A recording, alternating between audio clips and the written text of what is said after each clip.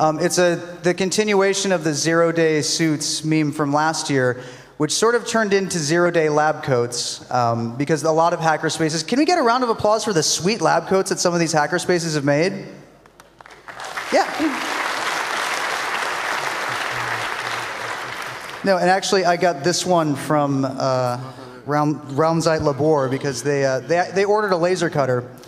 And you know, everything is more expensive in Europe. So they thought, hey, Nick, when you're coming over to Europe, could you buy this awesome laser cutter from a place in Nevada, put it on the plane with you, and bring it here to Germany so that we could avoid some of the costs associated with it.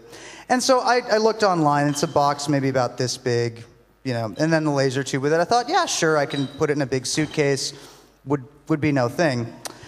The day that I'm leaving, because the people at my hackerspace were asleep all 4 times UPS tried to deliver the laser.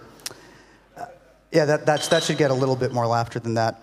I go to the UPS office, the shipping company, and I say, hi, I'm here to pick up this package. They go around looking all the boxes and things like that. And they say, oh, we can't find it. I say, well, I'm trying to catch a plane. And then I look over at this gigantic box.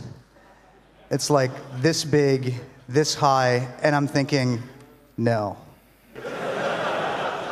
No, that can't be it. And then the lady sees me looking at it, and she's like, oh, maybe that's it. Goes over to it and looks at it. Oh, yeah, it is your package. And how much more? Do I have to kill more time? Right now. How many? Okay. All right. We will continue this later, just because we're already... We've got another talk. Everybody give Karsten a huge... Well, Karsten, are you ready to go? Give it like 1 more minute. Hang on a second. All the pressure. Yes, Nick, tell us a story. It's Jack and Ori with Nicholas Farr. Now. They don't want stories, they want content. You got a problem here? Who wants a story? Okay, all right. I will, okay. I will attempt, so I'm noticing this package and like, oh, bring your car around. So I bring my car around. It doesn't fit in the trunk. It fits in the back seat if both of the front seats are moved up quite a bit. And this is an American car. So you could fit 3 European cars inside it. And then, then I drive to my hackerspace. I pick up my friend who's going to drop me off at the airport. He's a pretty big guy, so he's almost up against the dash like this going, dude, why do you always get into these situations? And I said, Nick, well, yeah. We are ready. To be continued. I promise. Okay, thank you very much, Nick, for part 1. Okay, I'll try to get to the part where I'm at the airport. Is that okay? Okay. So just to catch everybody up, RaumZeitLabor gave me a lab coat. I brought them a laser printer from the United States. Went to UPS. The box is really big. So now we're in my car. And there's this gigantic box of laser cutter in the back of my car that I'm going to try to get on a plane. So we roll up into the we get up into the airport, get out of the car. I get my bags out of the trunk. And then there's this gigantic box in the back seat. Now, at airports in the United States, there are these porters. They have carts, and they're there to help old people or people with large packages. And we pull up right in front of one. And I get out of my car, and I look at the porter. The porter looks at the box in my car. I look at the box in my car. I look back at the porter. And he knows that he's going to get some tips today because of this gigantic box that's in my car. And so he says right away, let me help you with that. Let me help you with that. Now, I had just gotten back from Japan, and I was on my way to Europe. And I just realized at that moment, I didn't actually have any US dollars in my wallet. And I was feeling a little bit guilty about this. And so, he's loading it up onto his cart, and we're rolling up to the KLM service, and I'm thinking, how am I ever gonna compensate this guy? Roll up to the service counter. The lady sees my gigantic box. She looks at me, and she just says, no. Not, how can I help you, sir? Not, what's your flight? No, she just says, no. this is not going to happen. And I said, no, I really have to get this. And she's like, fine, put it on the scale. Put it on the scale, weighs in at 42 kilos. 12 kilos more than you're allowed to fly with any one package. Also, somebody's watching are you watching my time here, Dan? Okay, cool. Okay, all right, cool. And so I have other bags, and I figure if I can just get 12 kilos out of this laser cutter and into another bag, I'm golden. Everything's going to be fine, right? And so I've got the guy next to me, and he's looking at me. He knows. He's like, I've got scissors. I've got tape, man. Like he's into it. He wants to do this. Pull it off the scale, and here we are in Dulles International Airport, a very nice airport, tearing apart a cardboard box with a gigantic laser cutter in this. And I have a beard, and I'm in the United States.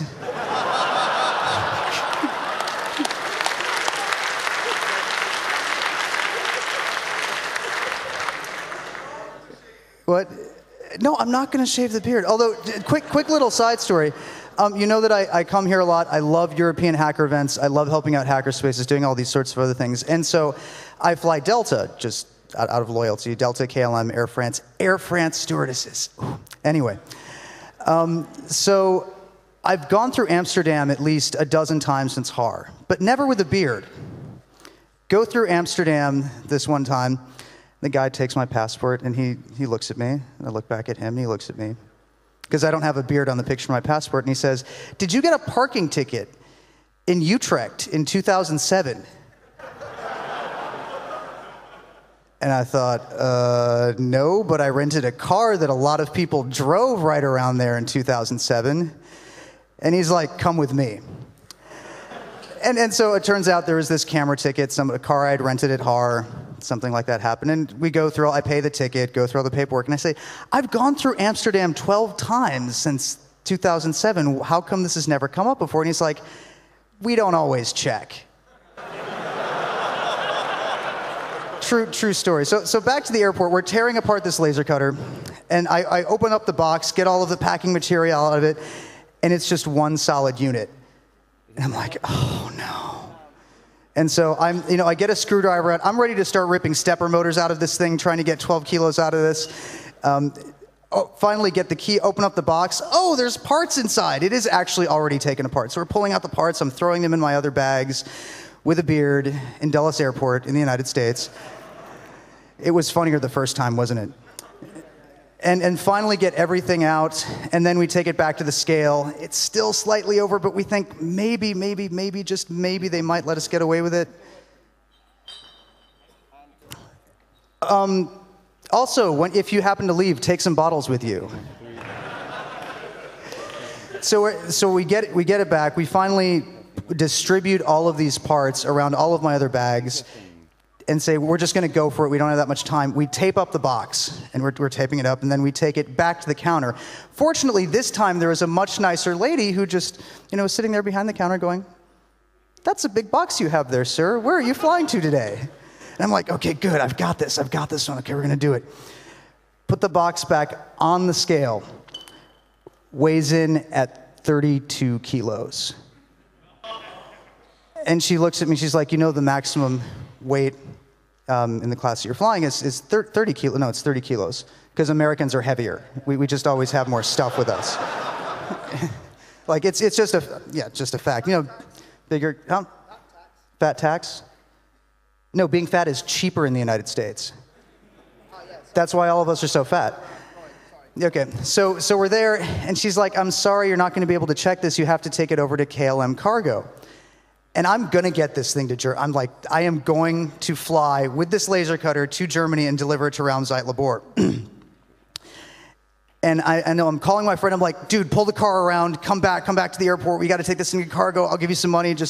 We'll do it.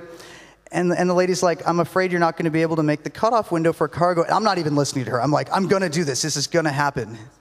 What? 2 seats? I've already bored you that much?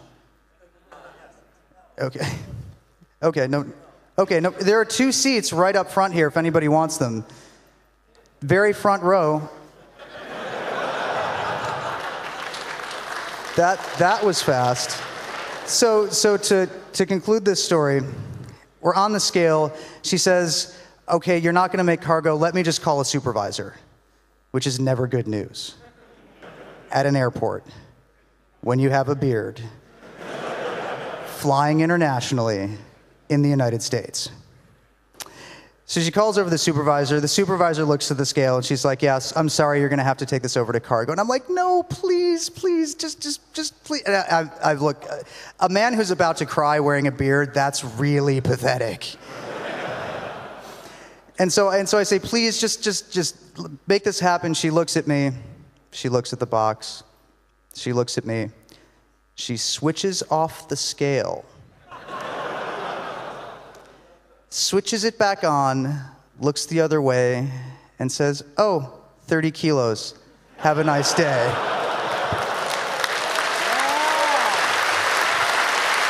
Thank you very much, Nick.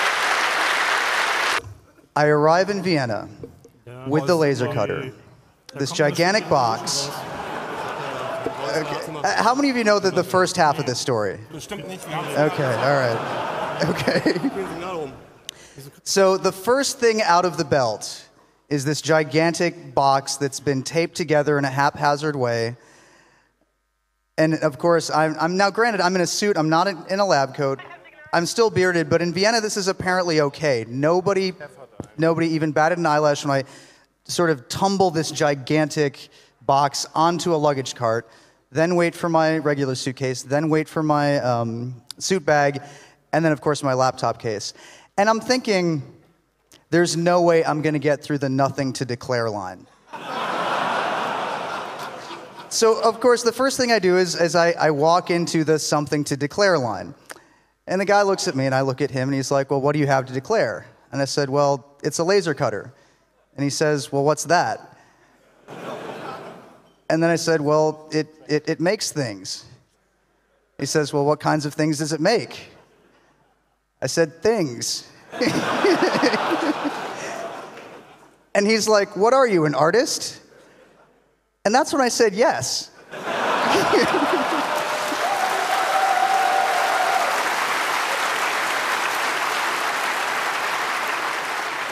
Because, and you guys are going to tell me what, like, when something happens up here so I can get off the stage, right?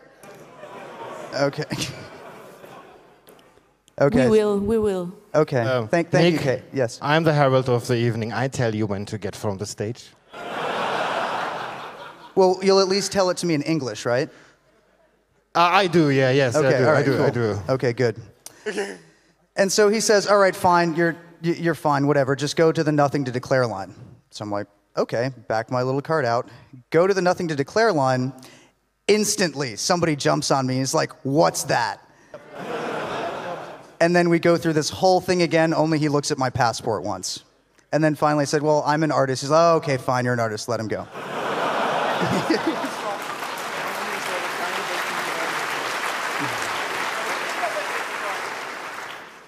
So I walk out, and I'm kind of halfway expecting, at least one of friends of mine that I've had for 5 or 6 years to meet me at the airport.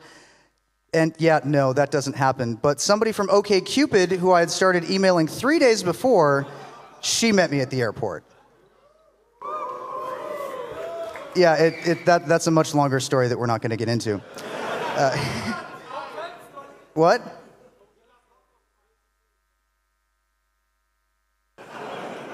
Oh, just don't psych me out like that. So anyway, I haul this gigantic thing into a minivan, take a taxi cab, go to the museum's courtier, because actually, for the past month, I actually was an artist in residence for monochrome at the museum's courtier in Vienna, which was supposed to just be me partying for a month in Vienna, but turned into a whole other gigantic art project. But that's another long story that I'm not going to get into. So I have this gigantic laser cutter, and I have to get it to RaumZeitLabor. And I'm thinking, I can take a train, it's not going to be a big, huge problem. I'll just get a little dolly for it, and we'll be fine. Everything will be cool. So I go to the store to buy a regular luggage dolly, like the metal frame things that we have in the States. And all they have is something that's about this high, that has a platform that's maybe a little bit wider than that, for a 40-kilo box that is this big that I'm supposed to be lugging on ICE trains. You kind of know where the story's going from here, right? Okay, no? Okay, so I have an itinerary, so I get on the train in Vienna, I'm supposed to switch in Munich. Oh God, now I forgot the itinerary, but it didn't end up being what I was on. So I get on the train in Vienna and thinking, okay, everything's gonna be fine, the train's on time, fall asleep. This is the first sleep that I've gotten in a little bit of time. Wake up in Frankfurt, which is pretty far away from Munich. I didn't even think that was possible. And then so I'm calling people like, yeah, I totally missed that train. How am I going to get back to Mannheim? Wait at Frankfurt, pull this gigantic box off of the train with all of my, with a couple of other things that I had for them. So I'm waiting there on the platform, find another train, get on yet another train, put the box in, go to my seat, fall asleep again. And miss my connection yet again. Only this time when I get up, the train's rather full, and I try to get seat reservations. And I've noticed that as I'm getting off the train this time, 3 kids, roughly like 16, 17, 18, decided to use it as a bench. Because it was that big. And I'm like, I'm looking at them, and they're looking at me, and they're like, what do you want, suited dude? And I'm like, would you get off my box? And they're looking at me, it's like, how is this crappy thing yours? I mean, now granted, they didn't actually say this in English. They just looked at me when I said, and then they looked at me going, and I was like, and they were like, yes, get off my box. Take the box off the train yet again, and of course the guys from RaumZeitLabor are like, we're on the platform, you're coming in on platform 4, you're coming in on platform 4. I'm like, which actually, are we fixed yet? Are we still having problems? We still have problems, yeah. We have the problem that the Fnord news show would not work without having video on the beamer, and that's the problem, and the guys up there are trying to fix it. You're not just making this stuff up, are you?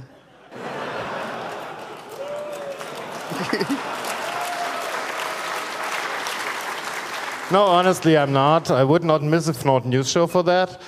Okay, all right. And I'm thinking most of the people... Oh. Long story short, they were on the platform. We loaded up into their car. Shockingly, it fit. Got to the hackerspace, opened it up. They made it. It's called the Phaser. It's at RaumZeitLabor, and it works, bitches. Nick Farr!